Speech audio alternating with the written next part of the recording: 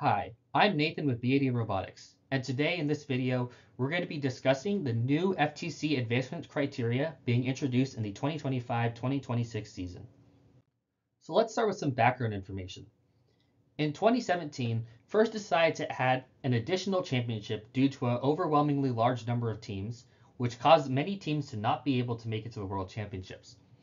They had to switch back to a single championship during COVID for safety and logistical reasons, but this caused the problem of team growth outpacing championship growth. What I mean by that is that the number of teams in the program was growing faster than the number of available spots at the championships, which resulted in 2024 in less than 3% of teams advancing to the World Championships.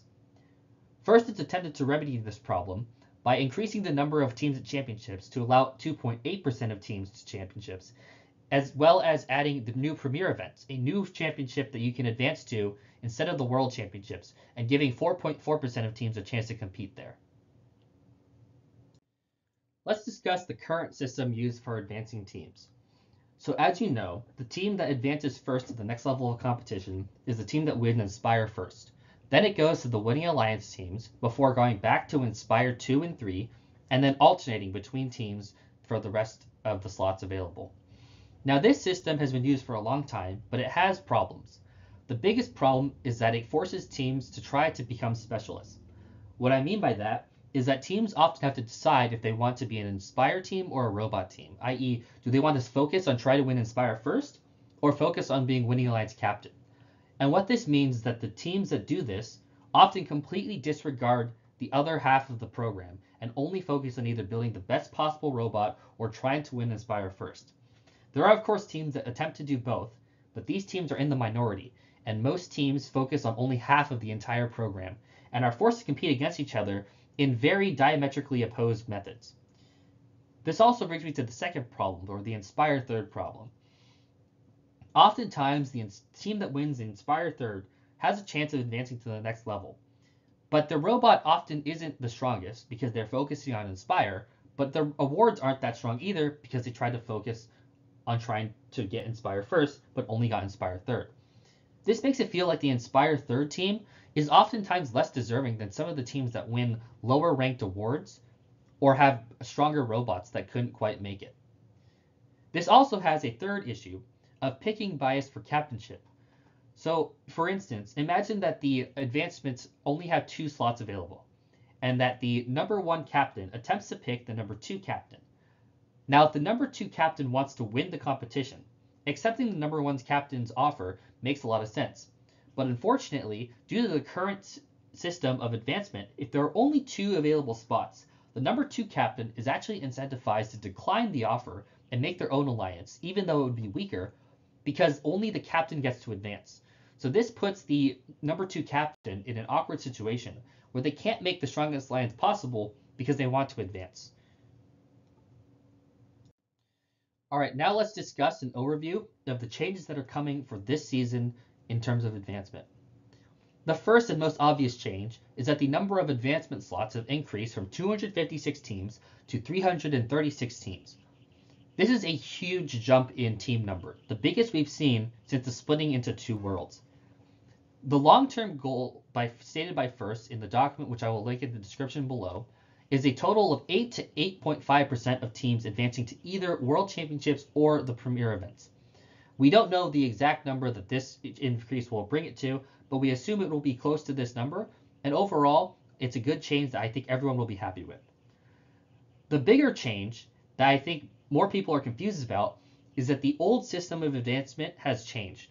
We are now using a points-based advancement system based off of a cumulative total of team accomplishments at a given event.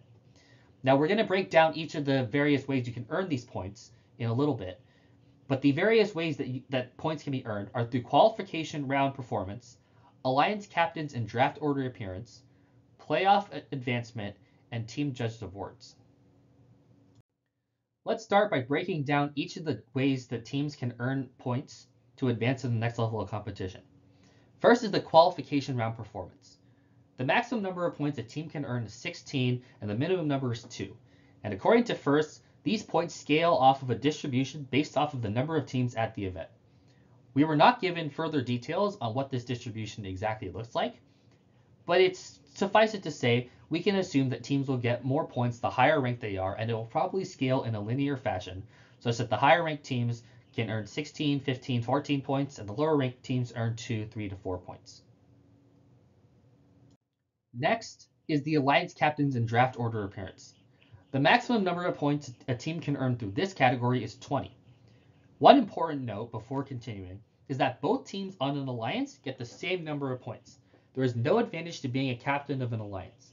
What this means is that teams are no longer incentivized to try to decline to become a captain because being a captain provides no additional benefits. You want to just make the strongest alliance possible. The points you receive are 21 minus your alliance number. For instance, the Alliance 3 would get 21 minus 3 or 18 points, both teams on the alliance. This is based off of your ranking at the end of alliance selection before playoffs. So this does not take into account any playoff advancement. This is simply the order of the alliances as they stand at the end of alliance selection. Next, we're going to discuss playoff advancement. The maximum number of points a team can earn via playoff advancement is 40. That would go to the winning alliance. Both teams of the winning alliance would receive 40 points. The finals alliance would receive 20 points. The third and fourth place alliance would receive 10 and 5 points respectively, and the remaining alliances would receive no points. Finally, we're going to discuss the team judged awards. The maximum number of points a team can earn is 60, and this is awarded for getting Inspire first. Inspire second will get 30, and Inspire third will get 15. Notably, and this is a pretty big change, all other awards are worth the same number of points. This means that Think Award is no longer the next highest ranked award, but between Think, Connect, Motivate, Innovate, Control, Design, they're all worth the same. First place in any of these awards gives a team 12 points, second place gives them 6 points, and third place gives them 3 points. There is no longer any difference between the various awards.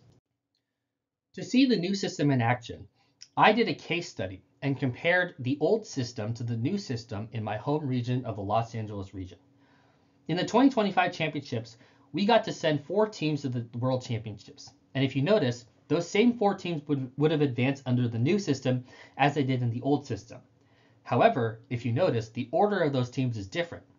Team 11770 Curiosity, the Inspire First winner, would have only been the 3rd ranked team under the new system, which means that if we were a small region with only 2 advancement slots, our Inspire First winner would not have advanced to the World Championships.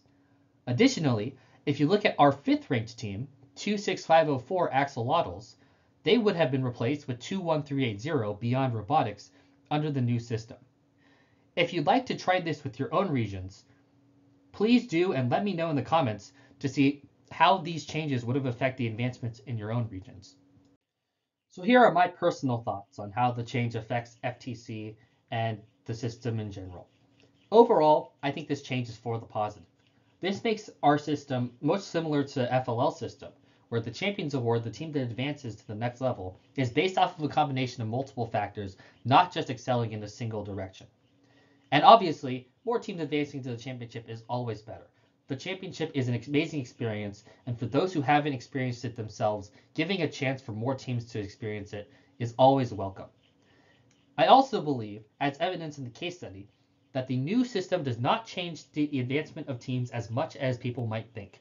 The Inspire First and the Winning Alliance Captain are still the teams that are most likely to advance to the next level, but not always. And I think that the new system does a good job of balancing these, giving the teams that won these awards their flowers, while still giving other teams that performed well across a variety of subjects a fighting chance at making it to the next level. Thank you so much for watching, and be sure to like and subscribe to see more videos on various FIRST related topics.